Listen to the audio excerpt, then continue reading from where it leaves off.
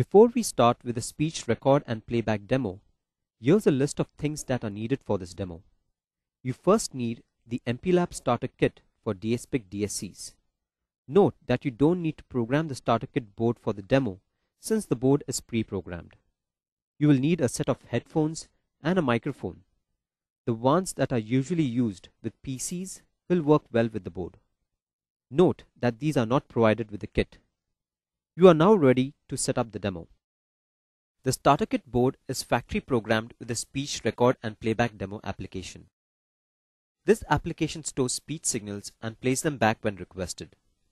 To set up the board to use the demo, connect a microphone to the line-in/mic socket J9. Connect a headphone to speaker socket J8.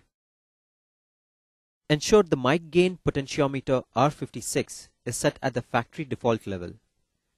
The arrow on the potentiometer wiper should align with the arrow mark on the board. Set jumper J6 to codec position. Set jumper J7 to mic position. Connect the board to the PC using the USB cable. You won't need MPLAB IDE to run the demo. An introductory message will now play on the headphones. This message introduces the speech record and play demo. This introductory message is stored on the serial flash memory device in an encoded form using the G.711 compression technique. The demo application can switch between two modes. In the record mode, the speech received through the microphone is processed and stored on the board serial flash memory. In the playback mode, speech data stored on the board serial flash memory is processed and reproduced on the headphones. From the previous setup, an introductory message should be playing back on the headphones. This message will be similar to the instructions you are about to be given concerning recording and playback of your own audio. But first, here is a description of how the recording works. When you press switch S1, the red LED will turn on. This indicates that the application is preparing the serial flash memory for recording speech data by erasing the user section of the flash memory. Once the erase operation is complete, the red LED will turn off and the yellow LED will turn on, indicating that the application is in the record mode and is now recording.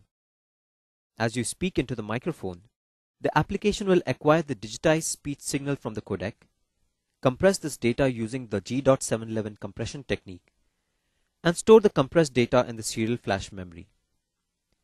The serial flash memory is capable of storing approximately 1 minute of speech while using the G.711 compression technique. When the serial flash memory has reached capacity, the application will automatically stop recording and switch to playback mode. Pressing switch S1 again will cause the erase and record process to start all over again.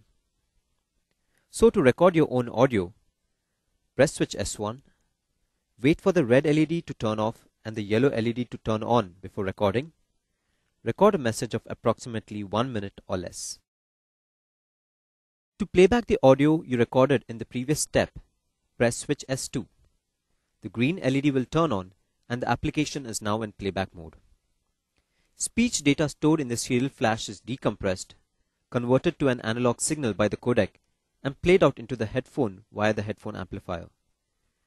The playback operation will keep repeating till a new recording is started by pressing switch S1. The green LED will turn off. The stored speech data is erased when a new recording is performed. This brings us to the end of the starter kit tutorial.